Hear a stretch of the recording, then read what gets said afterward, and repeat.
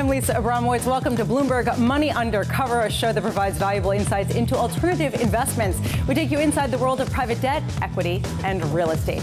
Let's get straight to the burning issues in private markets. A dramatic battle playing out at WeWork. We dissect what it says about real estate as well as private versus public valuations. Plus, chaos at Thomas Cook, why hedge funds came out on top as part of the liquidation. And we'll also hear my conversation with hedge fund veteran and distressed debt investor Hans Humes. He dishes on Argentina, China, and the rest of emerging markets. Well, let's get into some of these burning issues. With me is Bloomberg's Katie Linzell, Jeff Langbaum, and Sonali Basak. We start with Katie and Thomas Cook. Katie, not everyone lost out with this collapse. Some hedge funds stand to earn as much as $250 million from this bankruptcy. Please explain. Yes, so we know that while there are many people all over the globe who are very upset that Thomas Cook has gone into liquidation, there are at least some investors who are feeling pretty clever at this moment because they actually bought credit protection on Thomas Cook, seeing that this company didn't have a huge future ahead of it, seeing that at some point it was going to default, and they are actually set for a payday now. We know that across all of those who hold CDS is looking like about $250 million. Okay, and this is how the CDS, the credit default swap market, should work, that you bet on either side to either win or lose. These hedge funds lost. But is there a bigger reputational loss that stems from this gain at a time when 150,000 travelers are stranded outside of the United Kingdom? Well, we have seen certain cases in the CDS market where hedge funds have actually pushed healthy companies into default just to get a payout on CDS. It's important to say that in the case of Thomas Cook, that's not quite what has happened because the company fell into administration, into liquidation of its own accord. It needed an extra £200 million, it said, at the weekend, and there was nobody who was willing to come forward and actually give the company that money. So these hedge funds have not caused the event, but they do stand to gain from it. Katie Linzell, that is bringing me to another story that's pretty big at the moment, which is private market valuations. And to you, Jeff, WeWork has spurred a lot of angst in recent weeks. Here's a new warning. Boston Fed President Eric Rosengren saying the company and general rise of co-working spaces presents a threat to financial stability. Please explain. I think that's a little bit of a stretch.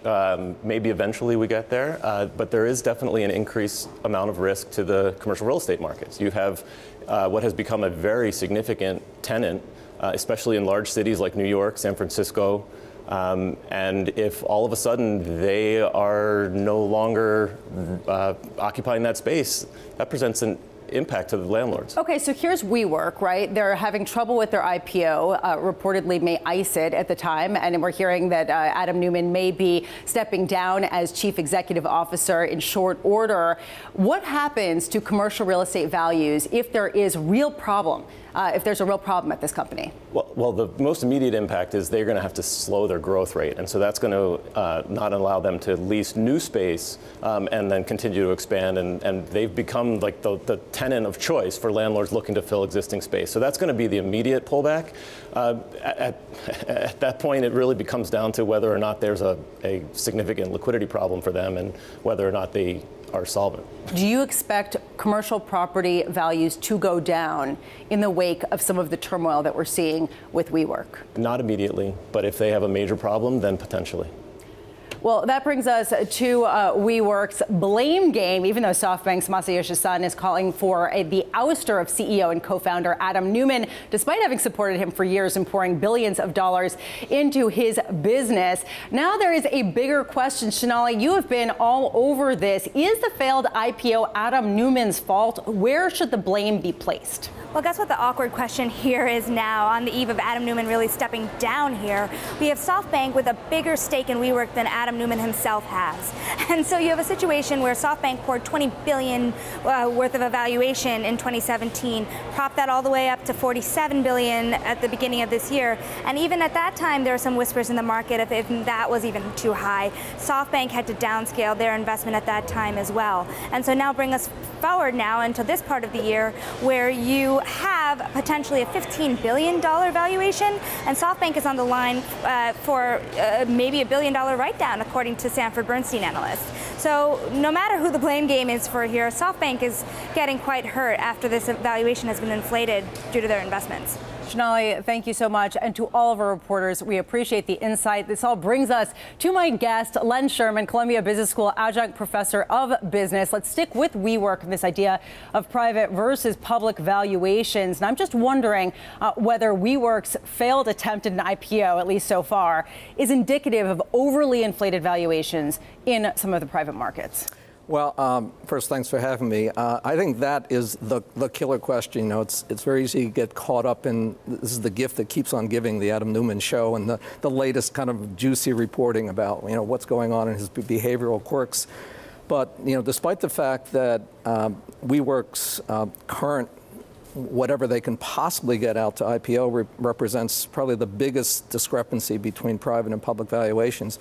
There's been a broader trend going on that's been quite disturbing, you know, which has been referred to as blitzscaling, which is, you know, private venture capital investors awash in more capital than we've ever had before are investing unprecedented amounts of capital early in the game in companies with unproven business models. And we're seeing already the consequence of some of those blitz-scaled investments in companies like Uber and Lyft and Slack and Cloudera that have gotten billions of dollars of investment but are struggling since they've gone to IPO. So, Len, in an article that you wrote for Wired, you wrote, spending too much too soon on unproven business models only heightens the risk that a company's race for global domination can become a race to oblivion. How does having more money accelerate the chances of failure? Well, the whole premise behind blitzscaling is that, and SoftBank is probably the prime driver of this trend, is that a company like SoftBank can pick a winner early in the game. They haven't, by any stretch of the imagination, proven that they have a viable and profitable and sustainable business model. And by pouring billions of dollars, picking the winner early in the game, that amount of money alone could be the primary reason why that blessed company can pull away from the pack. And the presumption behind that is that capital constraints are a real nuisance. And if we can somehow just remove that nuisance, the chosen winner can come out and run away from the rest of the pack. But I just profoundly think that that's a flawed strategy. So as somebody who has sat atop one of these tech startups, I'm wondering, do you have a sense of how high the overvaluation and how prevalent the overvaluation may be throughout the tech startup world that we're seeing today? Well, I think the market has already spoken. If you look at companies in the last 2 years that have gotten $1 billion or more of private equity investment through VCs before they IPO'd, the vast majority, and they've now IPO'd either in 2018 or year to date this year, the vast majority of those kind of highly invested in companies, blitzscale invested companies, are now trading under their day one IPO close. So the market is speaking that there is a considerable, depends on the valuation. Lyft today, I think, is trading at an all-time low, about half of what their day one close was. But Slack and Uber and several others are suffering by varying amounts anywhere from 5% to 50%. So there you have it. And just real quick, you think that'll continue, right?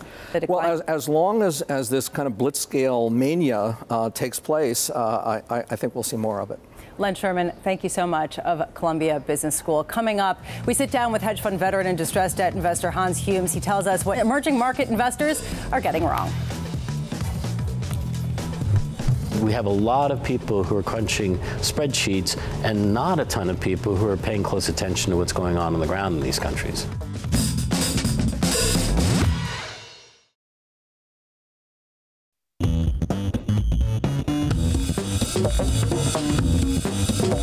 I'm Lisa Abramowicz. This is Bloomberg Money Undercover. Now time for Power Play, our look at some of the most notable names in private markets. Investors are pouring record amounts of money into private debt and equity, and more of it is finding its way into emerging markets.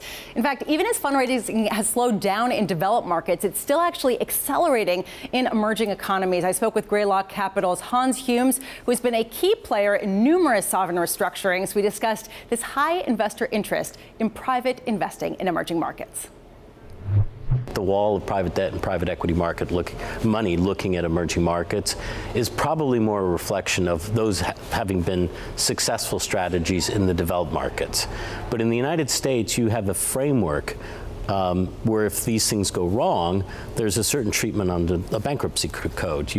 If there is a default or Chapter 11, the management's fiduciary duty goes from the shareholders to the creditors.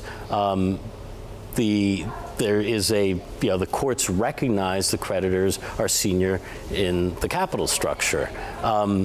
That doesn't exist in most emerging market countries. The courts, in fact, quite the opposite. The courts will be a bit more beholden to the shareholders and not to the creditors. So on the private debt side, more often than not, when you get into a difficult situation, the creditors can get wiped out and the equity holders come out holding the company in some form. It doesn't happen all the time, but it is a risk. Have you been actively buying Argentinian debt in the wake of the swoon with the IMF considering to give them more money? So I kind of have grown up in these crisis environments which may lead to a debt restructuring.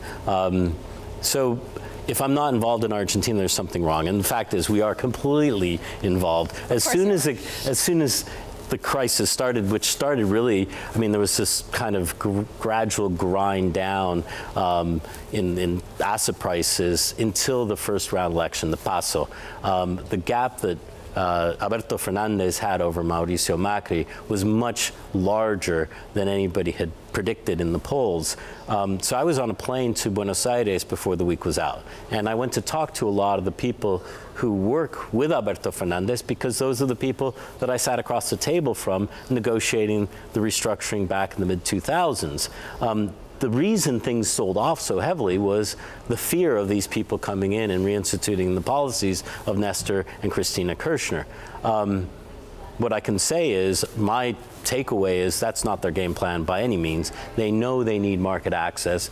The economic possibilities of the country are dependent on market access, and they know full well that they can't go scorched earth with creditors again in order to have that market access. So that's a very long way of saying, yes, we've been buying. Okay, so which instruments do you find most attractive here? Because all Argentinian assets have sold off. Sold off, yeah. Well, we're debt guys, and I'm a distressed guy, so the cheaper something's gotten, the better off. But we've been pretty prudent about deploying into some of the provincial debt, the city of Buenos Aires, which never restructured at all, but also things on the sovereign curve. To China, this has been one area a lot of people are saying there are tremendous opportunities, especially in the distressed world, right. Particularly as the PBOC and the party allows companies to default for the first time and actually have distress. Are you getting involved? Not yet. The prices haven't collapsed. We're seeing some spotty activity where things will gap down. We've gotten involved in a few things, but it's we're not China experts by any means. But anytime there's a crisis, you sort of recognize the patterns. The few attempts we made to really work on the ground there were difficult. There's a real sense. Any country, there's a sense that there's a bit of an insider's game. In China, clearly, it's very difficult to push back. One thing that's marked this post-crisis era has been an incredible amount of debt that's been sold around the world, but particularly in emerging markets. And we've seen this from everywhere. And I'm just wondering whether you see an opportunity brewing for you, who focuses on distress at the next downturn, which could be sooner than later, given the fact that people are predicting some sort of recession globally by 2021. Always a trick is when you get that kind of a turn. We have to stay invested. That we generally have historically done much better on the way up. So you take your mark-to-market hit. Yes, the short answer is yes. There's a wall of debt there. We don't need to be in the business of predicting the next crisis. We just know that there always will be one, and there's much more to play with than there has been in the past. What do you think is the biggest thing that emerging market debt investors right now are getting wrong? Emerging market investors tend very often the biggest blocks of money that move are tracking indices and are not paying very close attention to the structure of the debt that they're buying. So there's a lot of change in the enforcement language in the bonds. So it comes, you end up getting these weird curveballs. Something like in Argentina currently, if they do a reprofiling that uses the aggregated collective action clauses, does that constitute an event of default? So the lack of sort of deep knowledge on the structure, and then also, your point earlier, so much of this is political. And we have a lot of people who are crunching spreadsheets and not a ton of people who are paying close attention to what's going on the ground in these countries. That was my conversation with Greylock Capital's Hans Humes. And you may not know, Hans is an ex-Frisbee player, an avid skier, and a skydiver. Our own Matt Miller and Skylar Fu actually went skydiving with him.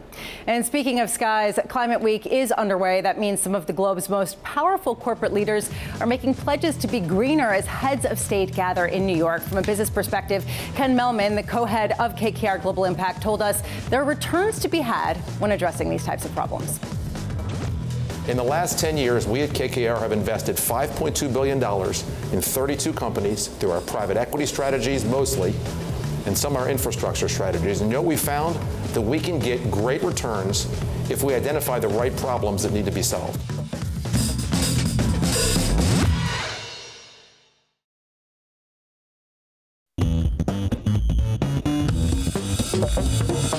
Time now to our segment, College Cash. A look at the endowments. Harvard is the world's largest college endowment, and over the past decade, its 4.5% average annual return ranked last among other Ivy League schools. One struggle has been a $270 million bad bet on Brazil. Here to explain, Bloomberg's Michael McDonough. Michael, what happened here? The story captures a moment in time, let's call it that. We were very fortunate to get the audio and a transcript for a conference call showing the extreme desperation that Harvard had reached back in 2017 as this project was going off the rails, and it was desperately trying to get out and sell anything it could. It made a very big bet on farmland in Brazil, part of a series of bets it made around the world, and in this particular case, the bet came up empty. All right, so now it's been trying to get out of this bet. How big of a drag has this been on Harvard's returns? Because it has been pinpointed as really the most notable laggard among its Ivy League peers. Yeah, Harvard made a decision about a decade ago to really bet big on international agricultural developments, farmland, timberland. And at first, I think that it got some decent returns. In the last few years, it's really proved to be disastrous. They had a massive write-down back in 2017, about $1 billion. They wrote down the size of the portfolio. They've been trying to desperately sell stuff. We're guessing from this, maybe somewhere in the $200 million range contributed to that $1 billion write-down. So you can see here, this just lays out just the kinds of risks that they were willing to take and the kind of downside that they felt when something did not work out for them. What kind of liquidity is there for South American agricultural land? You want to buy some? I mean, I'm just wondering, is there a secondary market for this? Well, certainly. I mean, there's a large market. There's a number of institutional investors, as you can see in the documents that we found. When they were desperately trying to unload this farmland, they were contacting dozens and dozens of institutional investors, pension funds, money managers all around the world. They couldn't find anybody. That doesn't mean that there's not interest. I think that might also say something just about the location and the size of the plots of land that these were massive, like 5 times the size of your average U.S. city. Huge plots of land. So this was a really big bet. This was the definition of illiquidity, I think you could say. Michael McDonald of Bloomberg News, thank you so much. Now to our billionaire beat. The world's richest families are stockpiling cash. A new report from UBS and Camden Research surveyed 360 global single and multifamily offices. Results showed about 42% are raising cash reserves. Here with us to explain, Bloomberg's Tom Metcalf, who joins from London. So, Tom, they're stockpiling cash. Just how much and just how prevalent is this sort of fear? Yeah, it's a real sense of doom and gloom, to be honest, coming out of this admittedly typically conservative sector. So alongside this report, we spoke to a few family office managers, and they were really saying, from their point of view, that there's not much uptick really on any asset class. They think equities will fall and then stay flat. They think there'll be no real returns on bonds, and then alternative investments is going to be really tricky to invest. So as you say, they're now sort of really moving into cash. They're also deleveraging, and you know, when you put the sort of size of this family office market at about 6 trillion, that's going to feed through to the markets. They're a really important asset class, and what is striking is just how sort of pessimistic they are, particularly when you compare them maybe to the average investor. So when you talk about alternatives, private equity, private debt, that has been sort of a stalwart in terms of performance for these family offices and others. How bullish, bearish are they on this sector going forward? So that is the one space that, you know, they do love alternatives. I think when you include real estate with private equity and hedge funds, that comes out to about 40% of their overall allocation. So that's a pretty hefty pile. Equities at about 30. But the problem is you know, these returns, while they're probably the sector that outperformed the most, I think they got something like 15%. You know, that's a big decrease from the last few years they've been seeing, and also they're predicting, hey, this is not sustainable. And even for us, and these are the guys who manage money for billionaires, even for us, we're struggling to get the allocations we want in the funds we want. Yeah. So it's even for them, it's a tricky situation. But are they allocating more or less to these strategies? They're hoping to allocate more to private equity, but the problem is you know, they only want to do that in the top tier of funds. So you know, most of them are sort of struggling to do that, and hence there's going to be an increase in the amount they have in cash that they're going to have sitting on the sidelines. Tom Metcalf, thank you so much, of Bloomberg News. And speaking of big money, it's time for this week's big number. Global private credit, which includes distressed debt and venture financing, ballooned to nearly $777 billion in 2018. By one estimate, the total is likely to top $1 trillion in 2020. That does it for us. A reminder, you can catch us each Tuesday at 1 p.m. New York time, 6 p.m. in London, 1 a.m. in Hong Kong. This is Bloomberg.